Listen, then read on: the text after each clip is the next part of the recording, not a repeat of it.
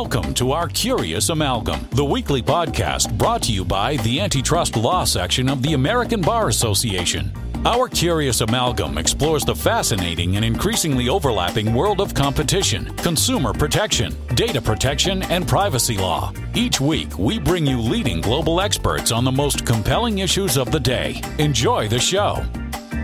Hello, and welcome to Our Curious Amalgam, the podcast from the Antitrust Law section of the American Bar Association. My name is Derek Jackson. Today's episode is titled Leveling the Playing Field Part 2, the European Union's regulation on foreign subsidies distorting the internal market is now in force. As the title suggests, this is a follow-up to episode 190, released in October 2022. In that episode, we discussed the EU's then new, but not at the time operating, Regulation on Foreign Subsidies, or FSR. The FSR empowers the European Commission to intervene where EU market participants are the recipient of state aid or subsidies from non-EU states that distort EU markets. Now that the FSR is in force and operating, we wanted to revisit the topic and get the perspective of a practitioner on how the regulation is working and what is to come. This episode will address the Commission's ex officio tool and some specific complaints that have been reported in the press, the FSR's impact on mergers, as well as practical tips for companies who are required to comply with the new regulation. My co-host today is Matthew Hall. Hello, Matthew. Hi, Derek. And Matthew, who's our guest today? Our guest today is Ulrich Soltész. Ulrich is a partner at law firm Gleiss Lutz. He advises clients on European antitrust and state aid law, as well as on merger control and general European law, including, of course, the foreign subsidies regulation, which we're discussing today.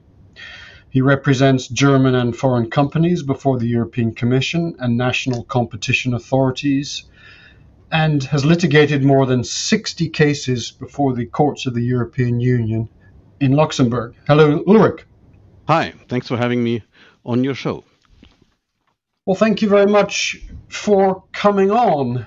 As Derek mentioned, this is a follow-up episode to number 190, where we initially looked at the foreign subsidies regulation. Could you outline for us what the European Commission has set out for itself? Yeah, sure. The basic idea behind the FSR is, I think, a very legitimate concern. The EU, and you discussed this in the previous excellent podcast together with Andreas Reindl, the EU wants to close a perceived regulatory gap, which results from the fact that the state aid rules in the treaty only apply to EU member states.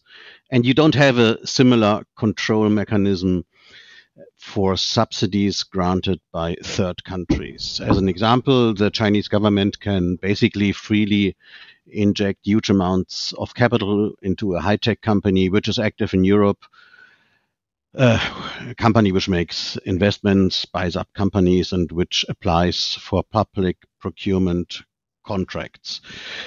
So the EU governments, they are subject to a strict discipline. They are bound by the very rigid state aid rules, which often makes life for them difficult. So all what the FSR aims for is to abolish this imbalance, and they intend to create a level playing field. You have exactly three tools, three far-reaching instruments to tackle distortions caused by foreign subsidies.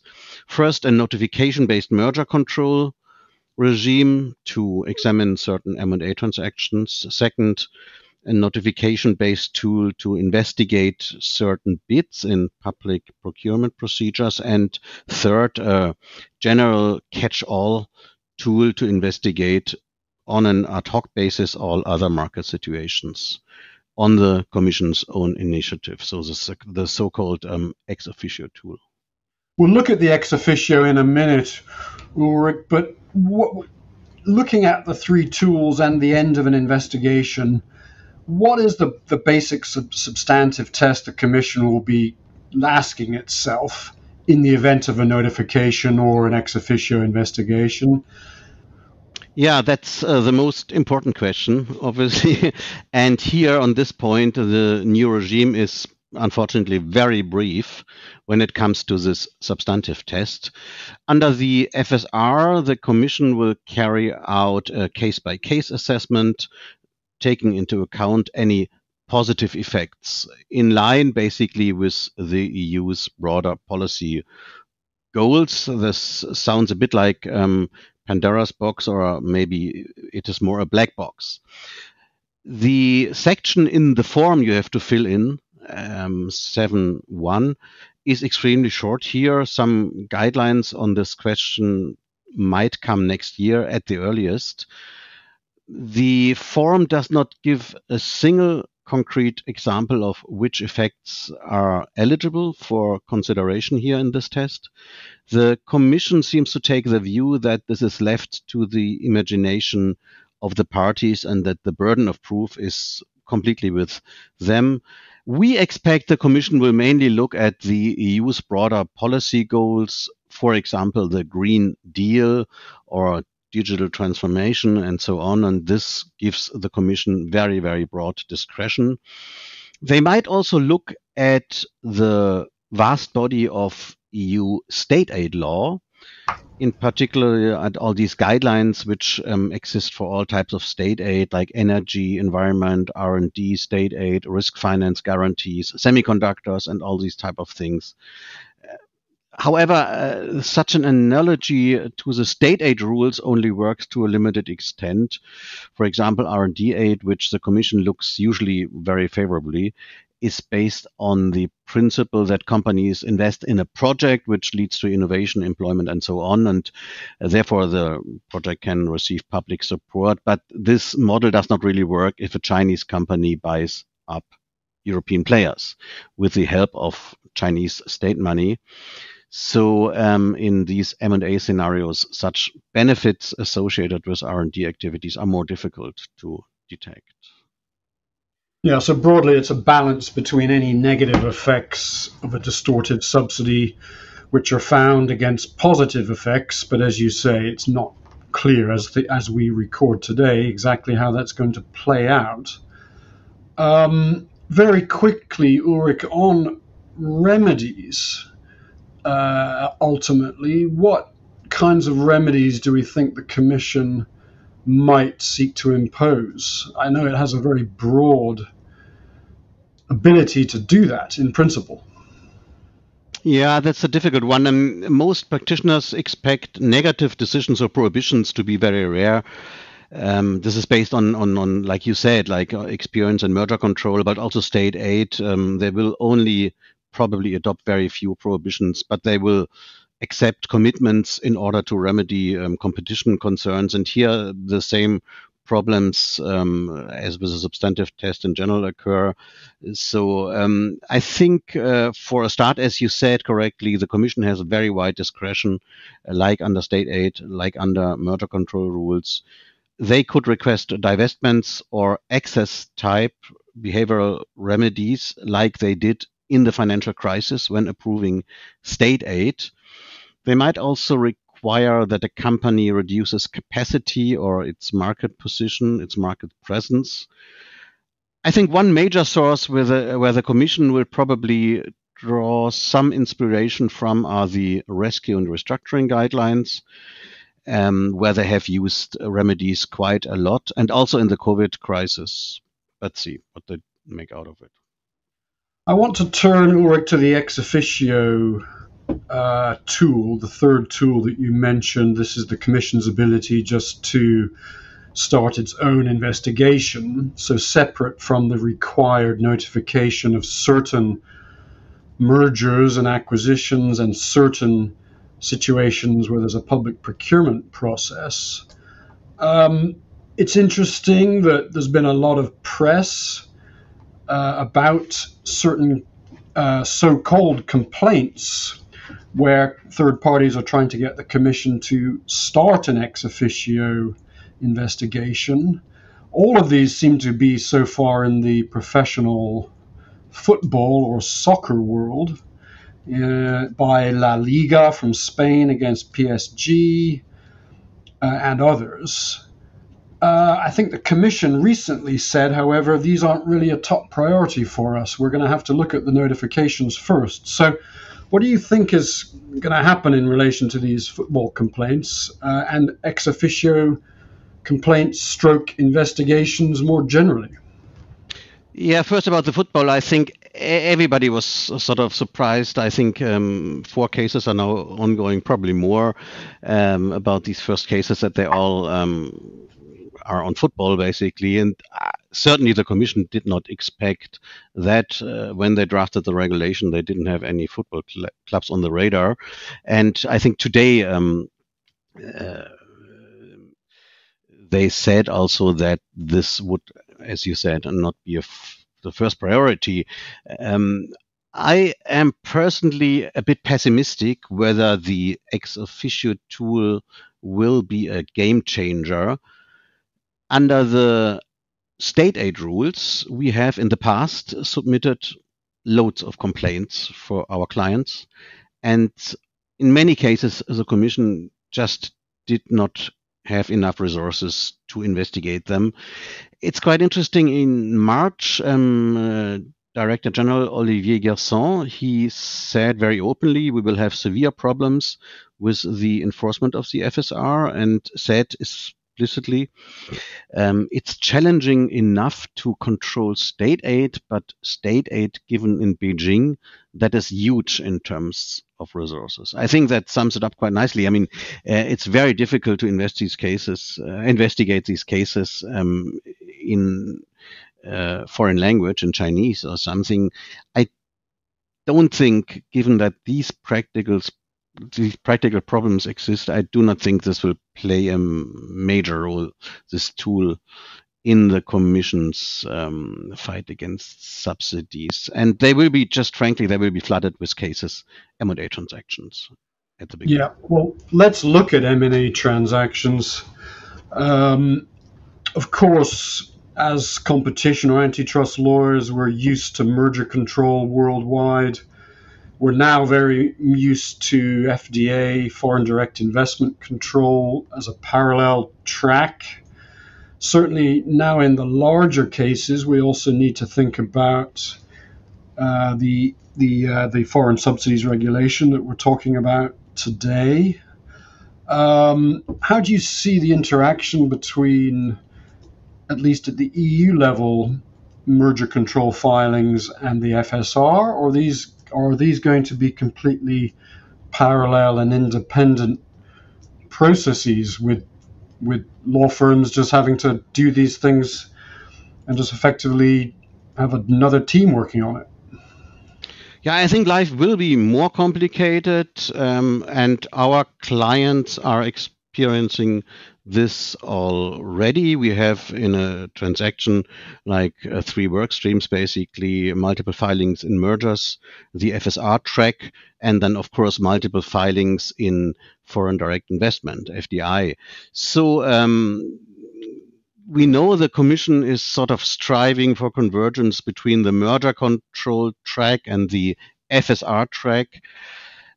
But this convergence only exists, I think, as far as like jurisdictional questions are concerned. For example, the notion of concentration is very similar. The notion of control is the same. Ownership, the notifying parties, the definition is pretty similar. Also, the procedures are very much alike. You have waivers, you have pre-notification contacts, and so on. But I think still the potential synergies we have between these 2 work streams, merger control and FSR, are very limited. Both regimes, they have very different objectives in the end. The questions in the form are, in terms of substance, very different. So this is at least our first impression. Yes, that's interesting practical analysis there, Ulrich. We've mentioned complaints in the context of the ex officio, or trying to get the Commission to start ex officio investigations. Of course, complaints are often a big issue in merger control. When there's an FSR merger filing under the the notification tool. Do you think complainants will be big in that process as they are in merger control? I think so, yes, definitely. They will use their position, the competitors, as a third party for strategic purposes, like they did, as you said, in merger control and state investigations. They will make critical submissions. They will demand far-reaching commitments, of course. And as you know, I mean, such opposition by so-called vocal complainants can make your life very difficult as a notifying party. It can drive the process into phase 2 and, of course, significantly delay the closing. So in our experience, the Commission pays very great attention to third-party submissions. Also, of course, because these competitors, third parties, they can challenge a final decision in the courts in Luxembourg. Yeah, and I mean, that will mean, I think, that by definition, complainants under the FSR will need to understand what the Commission's analysis is going to be or should be in terms of balancing a distortive subsidy against the positive effects and also potential remedies. So they'll need to start making submissions on those issues, which are clearly different from what you would normally see in a merger complaint. Right, absolutely. Yeah. So looking at practicalities in a bit more detail, the Commission has published, as you've mentioned, Ulrich, the notification forms and the draft and the implementing regulation, which sets out essentially how this works in practice for parties. So the background to the law itself. When the draft implementing regulation came out earlier in 2023, there was a big backlash against the amount of information that was going to be required, the form it was going to be required in, and then, of course, the Commission subsequently published its final implementing regulation. How has that gone down in your view? Well, I think it's fair to say the Commission has listened to the different stakeholders in the consultation process. I mean, the criticism was very harsh, but they have reduced the amount of information that must be provided in the forms. So detailed information you only need to report for the bigger financial contributions of a certain kind. These are the most likely distortive subsidies, which are listed in Article 5.1 of the FSR. Detailed information must be provided in relation to these contributions, these high-risk subsidies or financial contributions.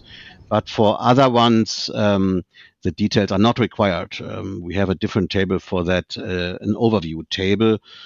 However, that is just easing of the reporting obligation, and it is important to bear in mind that these simplifications, they have no impact on the obligation to notify. So you always have to establish whether you trigger the thresholds, and you have to notify if you, in particular, go above these 50 million FFC financial contribution threshold for M&A deals.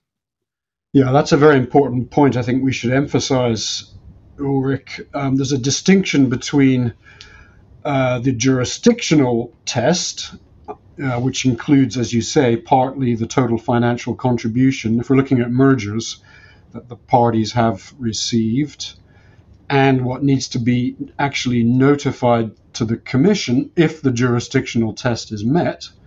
And then, of course, there's another issue of which of those financial contributions are a subsidy and which give rise to a problem. So there's kind of a various layers to this. What are you doing with your clients at the moment in terms of collating financial contributions in order to get them ready for transactions and potential procurement situations? Yeah, I think first it is important to really establish an internal monitoring system to collect all the requested information on a global level, on a group-wide level, for the last 3 years.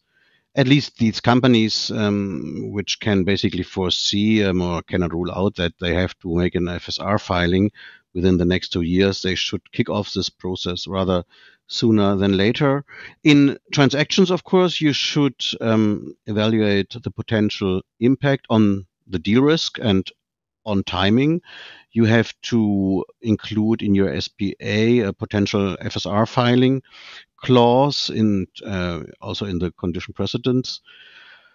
And you have to include some cooperation provisions in the SPA, of course, a bit like the merger control clauses we have for many, many years, a long stop date, and maybe also, as a lot of parties do, a hell and high water clause. What happens, to which extent are you obliged to enter into commitments? And finally, of course, you have to prepare yourself for the for the discussions in terms of substance.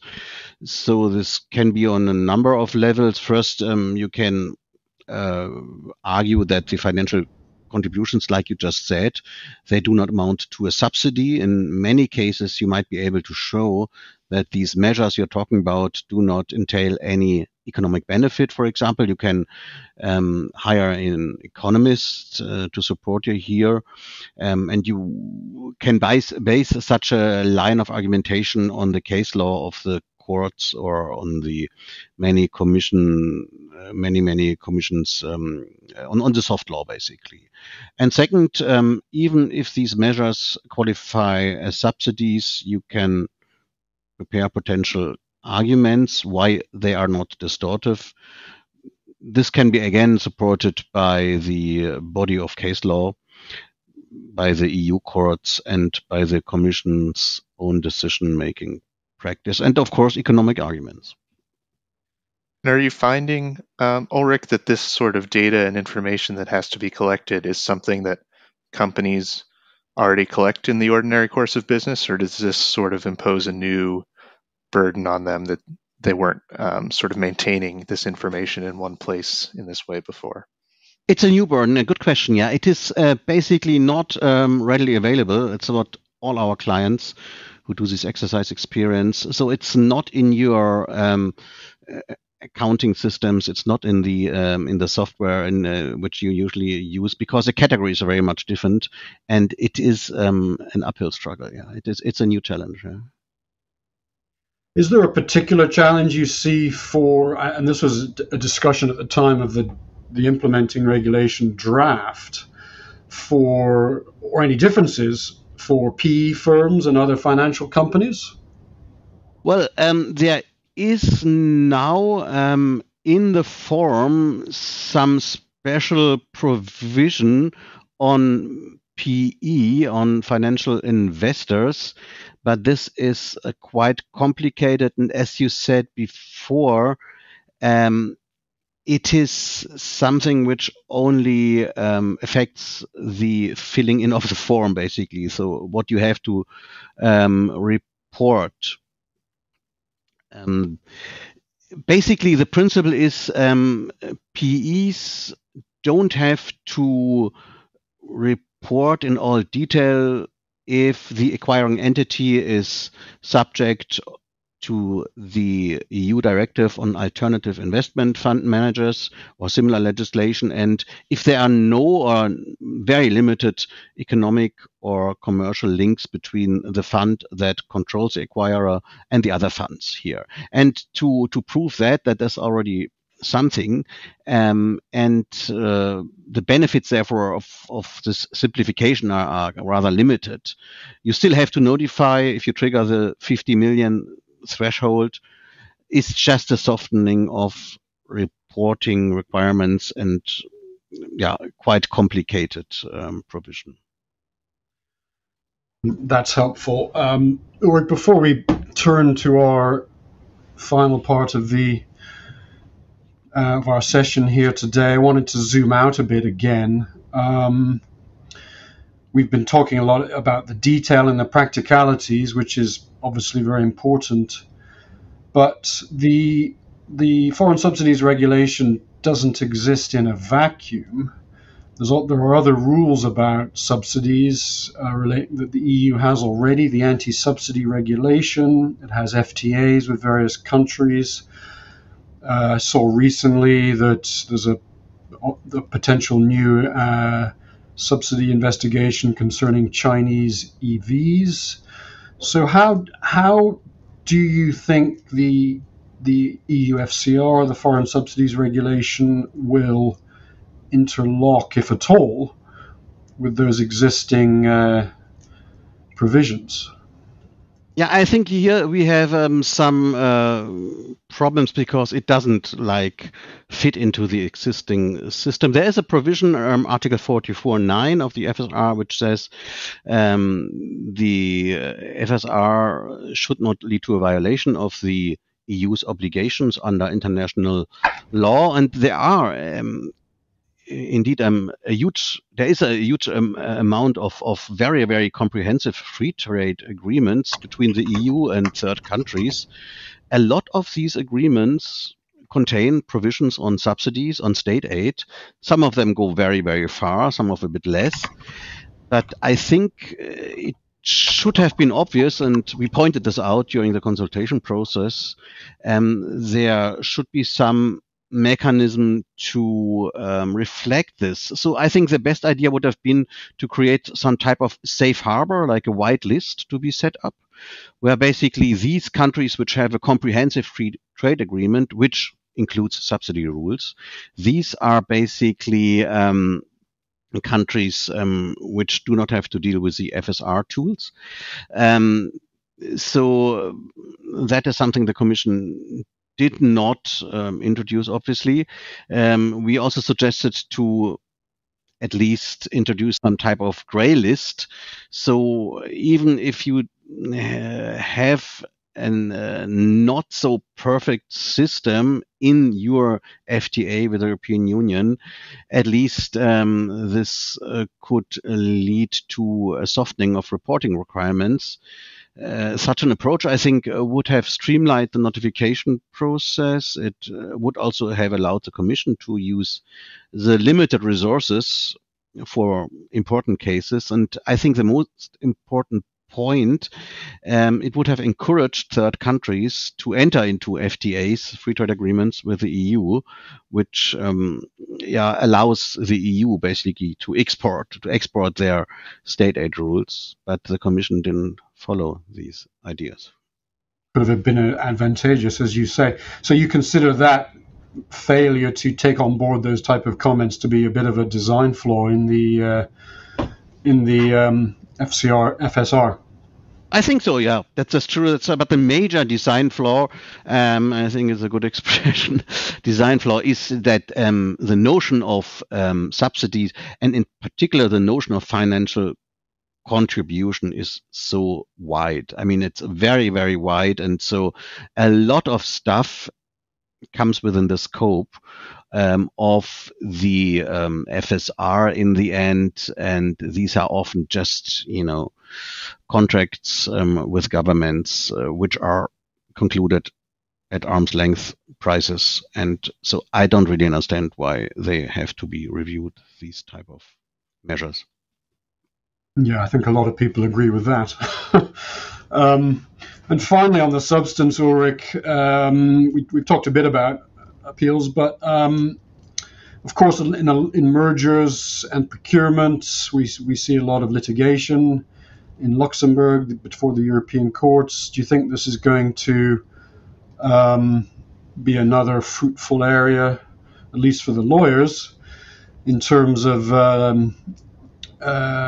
litigation in Luxembourg? I would think so. Very similar, like in state aid law, we can expect that these fights are going to be continued in the courts in Luxembourg. So it's always like competitors and their lawyers, as you said correctly. They will always test the boundaries. They will always challenge positive decisions. I mean, there are some procedural hurdles to overcome, like the admissibility test, the locus standi, interest in legal proceedings, and so on. But I think at least it can be quite a nuisance, such a appeal. And also, of course, the subsidy recipients who have received a negative decision, they will go to Luxembourg. So the game will go on. Lots of work for lawyers, and so good news. All right. Well, thank you, Ulrich. That's a very fascinating discussion on a topic we get to revisit, and I bet we'll be revisiting it again in the future. But now we want to turn to a section of the podcast where we put you on the spot to ask you a few personal questions. So to start off, can you tell us something interesting about yourself that we wouldn't know if we only knew you professionally? Interesting, yeah. I'm sorry I have to disappoint you here. So I don't have any hidden secrets or something. Married to the same person. I'm going out for 20 years now, 20 years with the same firm now. No exceptional hobbies. Don't write poems. Don't write crime stories or anything like that. And don't run a heavy metal band or anything. But I think there's one thing which just came to me the other day when I was discussing with a friend recently about the current success in Europe, which we have of the right wing and of the populist national forces everywhere. I think it's a sort of intriguing thing about my family. My grandfather, he was Austrian, and his family always lived in Bohemia, like close to Prague, basically. And he had no less than 4 nationalities successively, so one after the other, because his father was serving in the army in Hungary as an Austrian, Kosice, which is now Slovak Republic. He was born as an Hungarian, so hence my Hungarian name. Then he switched back to Austrian. I don't know why, actually. Cannot really establish that for whatever reason. After the whole region then, Sudetenland is called in German, became part of Czechoslovakia, and so he became Czech. And just before World War II, when Hitler took over the Sudetenland, he became German. So 4 nationalities, quite complicated. I find this interesting because it sort of, I think it highlights how this whole concept of nationality here means often quite little. In reality, it's often based on historical coincidences, I think, and sometimes even on opportunistic moves by individuals. So I personally find it hard to understand against this background that certain parties in Europe still nowadays can base a whole ideology on this idea. I hope this is not too political for your podcast, sorry, but I think we should all know better in the meantime. No, that's very interesting, and I think it is a nice way to cap off this episode where we're talking about the European Union and that ethos, which is sort of the idea of one Europe and eschewing the idea of nationality. So I think that's an interesting anecdote. One last question. We want to turn to a segment in our podcast that we like to call the Curious Hat. And now it's time for the Curious Hat.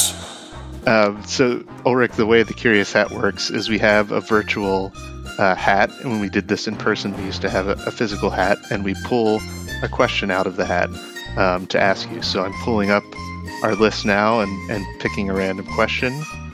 And today's question is, are you a cat person or a dog person or neither? And why? Both. Definitely both. We have 3 cats at home. My wife acquired them. I never had pets when I was young. And we have a dog. They get along quite well, mostly. And I have to say, I discussed this in depth actually like 3 days ago with my daughter and my son, and I don't have any preference. So a lot of good arguments in favor of cats, a lot of good arguments in favor of dogs. So I'm both, I would say. And what type of dog do you have? It's a Bolonka Zvetna. It's like a small, it's only 5 kilograms. It's tiny. Thank you, Ulrich. Really appreciated the discussion today. And thank you to our listeners for listening to this episode of Our Curious Amalgam. Thank you for listening to this week's episode of Our Curious Amalgam, a competition, consumer protection, data protection, and privacy law podcast. It is produced and shared around the globe by ABA's Antitrust Law Section. The opinions expressed by the participants in this podcast are their own and do not necessarily represent their employer or other organizations. If you like what you heard or would like to become a member of the American Bar Association, please check out what the Antitrust section has to offer at ambar.org/antitrust. You can learn more about our podcast at ourcuriousamalgam.com. If you have comments, suggestions, or podcast ideas, please reach out to us at podcast@ourcuriousamalgam.com. Until next time, thank you for listening.